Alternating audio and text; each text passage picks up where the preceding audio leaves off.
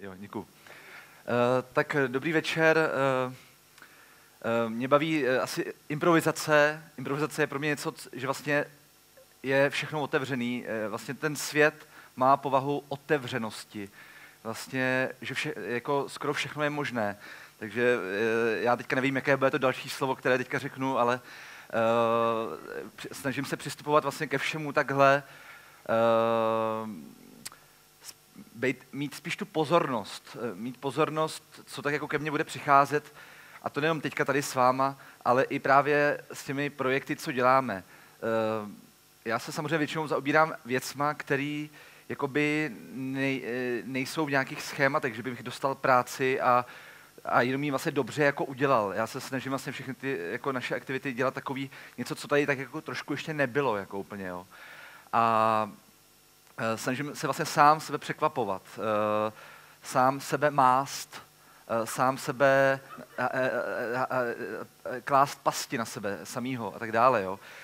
Protože jinak bych jel ten model, který je taky v pohodě, jo, ale v tom, že dostanu práci a snažím si ji dělat dobře. To je strašně dobrý model, jo, jako perfektní, jo. Ale ne pro mě, jako.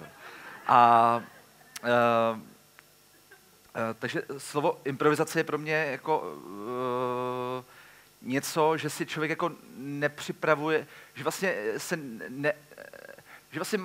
si nezakazuje, kdybych to měl připravený, jako už bych to měl připravený, takhle prostě mám všechno otevřený.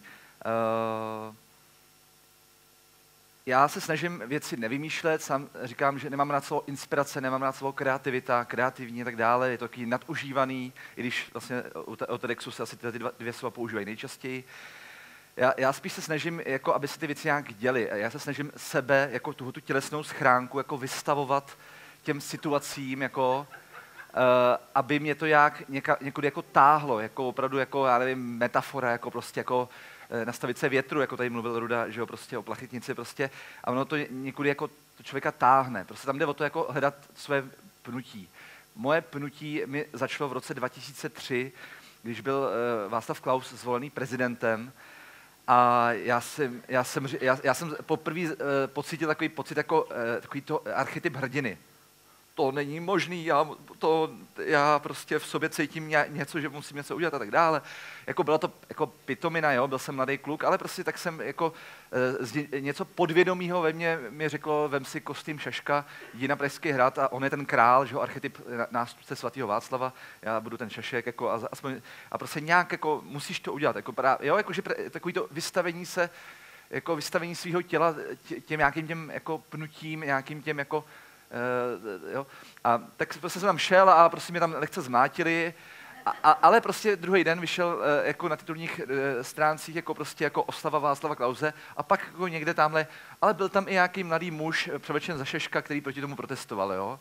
A to byl takový jako, pak druhý den říkal, to je docela dobrý, to je jako, jestli člověk vlastně jedinec ze zdola, jeden jedinec může osobovat tolik pozornosti a může jako hrát nějakou úlohu, jako roli, jo. Tam se pak začalo zajímat o karnevaly středověký a tak dále, kdy vlastně všechno bylo jako proměněný, jako jo. Ale ne, to je antropologicky strašně důležitá věc, ty karnevaly, jo. To prostě ta společnost to potřebovala, aby ty poddaný jako uctívali toho krále, tak pak jeden den v roce byli oni jako na koni, jo, tak dále, jo. To je prostě, no a takže jsem pak začal dělat nějaký happeningy a tak dále, ale celou dobu jako prostě jenom chci přiblížit to, že jsem díky tomu objevil tarotové karty a vlastně podtitul je Co chceš, můžeš. To samozřejmě bych podepsal, akorát nevím, jestli třeba vy nemáte problém, já třeba mám problém s tím, že někdy člověk neví, co vlastně chce, když to pak ví, tak to samozřejmě může, jo. Ale ono to většině člověk jako neví, jo. Jako, aby to bylo něco opravdu jako bytostného, aby on byl tím, co chce, jo, že jako ne nějaký povrchní chtění, jako jen chtěl bych prostě tamhle to, opravdu jako. Takže já mám spíš problém někdy, že nevím vlastně, kdo jsem a tak dále, že jo. A každý vlastně používá nějaký jiný techniky, někdo používá astrologické znamení, někdo používá nějaký typologii psychologickou a tak dále. Já používám nejčastěji startové karty, kdy prostě si takhle člověk listuje a říká si, co mu nejvíc jako rezonuje a tak dále. A samozřejmě je to strašná náhoda, ale ta náhoda pak jako prostě nějak jako prostě už jako se to rozehrává, jako jde o to rozvibrovat a rozehrát, jako aby se hlavně něco dělo, jo. Jasně, že prostě to může být úplná nahodilost, ale ta nahodilost není náhodná, že jo. Jako. Jo, jako že si prostě nějak jako rezonuje nějaká karta, nebo ale říkám, to si za to dosaďte nějaký jiný věci, jo. A takže prostě ta tartová karta blázna, a já ji tady schválně ani nedávám, já jsem nechtěl žádný obrázek, jsem se chtěl snažit jako co nejvíc to dát do slov a do očí a do těla, aby se soustředili na mě, třeba se mi to nepodaří, ale snažím se.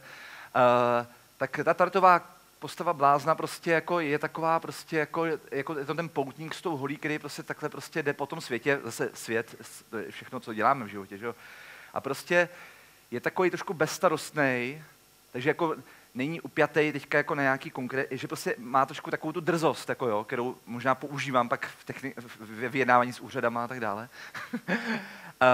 Má takový nějaký napojení na jakoby za roh, jako, že prostě, jak jsem hovořil o tom světě, který je otevřený, tak to je jako jedna věc, ale je otevřenost a ještě i za roh ještě, jako, jo. Prostě, že se mě vlastně baví vykřesávat něco, co tady co tady není a mohlo by být. Já teďka budu malinko skákat.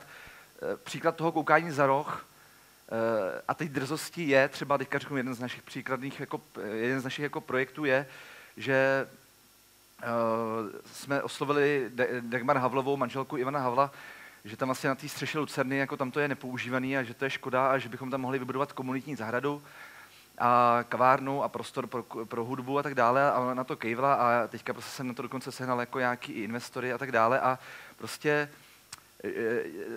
kdybych jako tam přišel, že tam chci vybudovat pizzerii, tak prostě se mnou ani nebude bavit, jo, jako jo. Ale protože člověk řekne takhle šílený nápad, řekne vlastně první velká komunitní zahrada na střeše, to je tak šílený, tak bláznivý, že vlastně to by vlastně bylo dobrý, takže, ale znovu opakuju, já jsem v první třídě, já se v tom jako snažím trénovat, v tom dívání se za roh a v tom jako provokování své mysli, jako aby jako takhle, jako, já to taky neumím, jako koukat za roh, jo, ale snažím se, jako, jo, jsem v první třídě, jako. Doufám, že přitvrdí, jako se, no, že já teda mám jenom maturitu, teda, já nemám žádnou vejšku, teda, takže že tahle jako šílenost, ale samozřejmě musí být jako ukotvená, jako jo. Právě, že kdybych jako zase, to je přizem, že to musí být jako jištěný tím, že na to jsou peníze, že na to jsou jako týmy profesionálů, kteří to pak zrealizují a tak dále, jo. To zase, tak tohoto mě jako se osvědčilo, jo. Takže to, co chceš, ještě, jak jsem říkal o tom, jako vystavit své tělo jako těm situacím a provokovat ty situace, se mi podařilo s tím šaškem a díky tomu jsem začal objevovat ulici. Jako vůbec, co to je ulice, jo? Jako, já samozřejmě si všechno přibarvuju, jo? Do všeho dávám víc, než je, jo?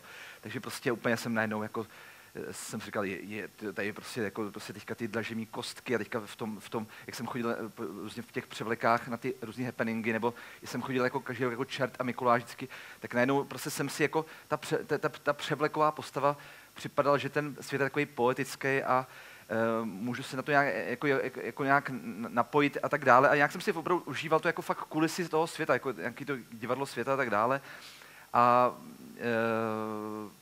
možná jako i díky tomu vlastně ta ulice pro mě je něco takového, co se jako má obývat, jako jo, co se má obývat a co může být jako rodištěm a úrodnou půdou pro to, aby tam něco mohlo vzniknout. Jo. Mě to jako urodilo v to, že jsem začal dělat ty různý jako happeningy, vždycky byl nějaký politický problém, já jsem tam šel s transparentem a převlekem a pak to bylo v novinách, jo.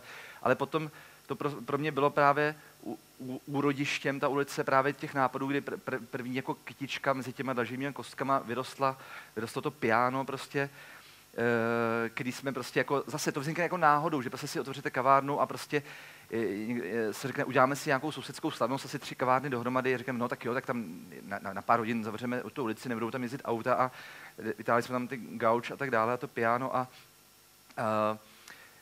najednou jako prostě zahlídnete jiný svět, tu proměnu toho světa, že jako vlastně přesně tak, jako, že prostě člověk je zvyklý, že ten svět funguje jako v nějakém řádu a vy najednou uvidíte ten jiný řád a díky tomu, že ho jednou zahlídnete, tak pak máte to jako tu suverenitu v tom vyjednávání s těma úřadama, jo, prostě jako kdy prostě, když se to povedlo jednou, to piano, fungovalo to po druhý za rok, po třetí, a pak prostě jdete na Prahu 2 a řeknete, no tak jako byla to jako lest, jo, řekli jsme na 14 dní, no, vyzkoušíme to, jo, jako, jo, tak vždycky člověk musí být jako prohnaný, jako, jo, prostě, že ne, když to jsou ty nové věci, já jsem hovořil, ty nové věci, které jakoby nejsou, tak jako oni se toho můžou zákonitě lidi bát, jo, takže prostě, ale i já bych sám uznal, kdyby se to nepovedlo, a řekl bych, jasně, nepovedlo se, vymyslím něco jiného. Takže i tahle jako tohoto zahlídnutí toho jiného světa, že prostě nemusí všude jako jenom parkovat a jezdit auta, ale že se tam můžou dělat sousedské slavnosti, co jako kdo byl v Berlíně nebo v Amsterdamu, že, tak to vídá, v Kodani, tak to vídá často, tak to nám to člověku dává takovou suverenitu. Kolik to mám? 6-7 minut. Zdá se mi opravdu, jako, že je hrozně moc možností, co člověk může dělat. Samozřejmě jakoby, člověk ale musí uvažovat s ohledem na svůj věk. Jako, jo. Já jsem třeba v 17 v Ústí nad Orlicí nebyl kam chodit na diskotéku, tak jsme si pronajali klubovnu dobrovolných hasičů. Takže v tu dobu jsem uměl jednou za měsíc udělat akci takovou alternativní, abychom nemuseli chodit na diskotéky. Kdybych si já otevřel kavárnu ve 20, tak zkrachuju. Jo. Jakože, a teďka třeba, jako, jak to pomalinku roste, tak teďka třeba dokonce je relativně značná pravděpodobnost, je třeba v Praze mezi ulicemi 28. října a Rytířskou je taková staropražská tržnice z 19. století, kde Albert je tam takový jako strop hnusný a tak dále.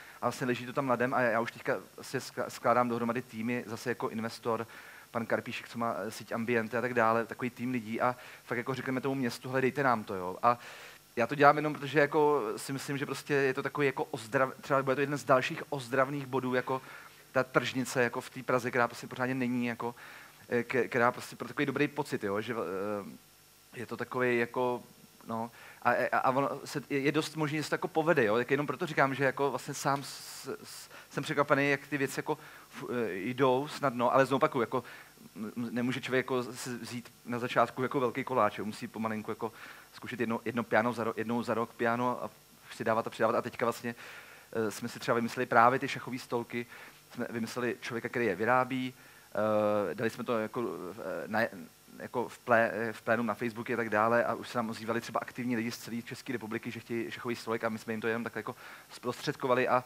vlastně my z toho nic nemáme, ale máme radost, že se jako vytváří síť lidí, když už jako se ozvali, tak my jsme jako lstiví, jak jsem říkal, a už je máme chycený a když už se ozvali, že chtějí šachový stolek nebo piano, tak prostě už jako prostě s nima komunikujeme, už budeme je zvát, budeme se poznávat a budeme uvažovat hlavně něco dalšího. Já jako nechci být v roli někoho, kdo jako bude vymýšlet nápady a no, tak to udějte jako moje Kobzovy nápady, to je jako samozřejmě blbost. Jo? Já jenom říkám, co mě konkrétně napadlo, ale daleko radši bych byl, jako kdyby jako, se uhnízdila ta myšlenka, že vlastně jedinec může utvářet jako místo, ve kterým žije. A že, protože to je jeho místo. To místo, ve kterém žije, není politiků, není úředníků, prostě je jeho. Samozřejmě nesmí zase zasahovat do nějakých jako agresivních, jako nemůže to být nějaký násilný a tak dále, musí to být esteticky hezký a tak dále, ale tohoto jako stotožení, že prostě jako rozšíření toho mýho bytu, pak je ta zahrádka, pak je ta ulice, pak je to náměstí, že to tak trošku taky je moje. Tak jako tohoto prostě se snažím právě skrze tyhle ty projekty jako v těch lidech získat. Ono to je vlastně záminka. Já neumím hrát na piano, v podstatě už jako jsem toho přejedenej, jako jo. I ty šachy jako, už mě teďka mě moc nebaví, ale je to vlastně jenom záminka, jak vlastně si ty lidi jako můžou jako značkovat ten terén, jak v těch regionech, jak si prostě jako, a můžou si vyzkoušet na malým, jak se vyjednává s úředníkem to, že tam teda dám ten šachový stolek a vytvoří se kolem toho komunita lidí, třeba 3, 4, jako tady třeba kolem TEDxu, že jo? Já taky doufám, že ten TEDx je jenom záminka. My jsme všichni jenom záminka, jestli sejde třeba 10 lidí kolem toho TEDxu a budou dělat další věci. Doufám, že TEDx je jenom to marginální, že to hlavní nám organizátoři TEDxu předvedou teprve, jo. Takže vlastně ten hlavní jako teda, jakoby v tuto chvíli ten hlavní jako cíl našeho občanského sdružení je vytvářet nějakou, propojovat tyhle ty lidi, kteří už jako z těch schémat toho života jako vystoupí a řeknou, a dobře, tak já taky jako chci si vyznačkovat ten terén a tadyhle je vlaječka, tady je praporek a tady prostě my teďka budeme trošku pomalinku vládnout a když to bude fungovat, budeme se roztahovat a vytlačíme billboardy, vytlačíme zbytečně parkující auta a tak dále. Jako jo. A to propojování si myslím, že právě posiluje ty lidi, jo? Že oni vlastně, to není tak, že přijde, pozveme nějakého Američana z Ameriky, že poví, jak funguje veřejný prostor nebo jak funguje neziskovky. Ne, úplně nejlepší je právě, že seznámíme paní Jarmilu z Mariánských lázní prostě s panem Bohuslavem prostě z Karlových lázní a oni říkají, a jaký to je, taky ty mladí už jako nějak nechtějí jako se do toho zapojovat. No nejde, jakože to prostě přijde, to je ta nejlepší vzdělání, že prostě si můžu vyměnit, mám s kým si vyměnit ty zkušenosti. Jo. Znovu pak nás zajímají ty občanské sdružení, které třeba se snaží oživovat to město, že ty se snažíme teďka propojovat a tak dále. Takže mám už 2 minuty, takže jak bych to shrnul.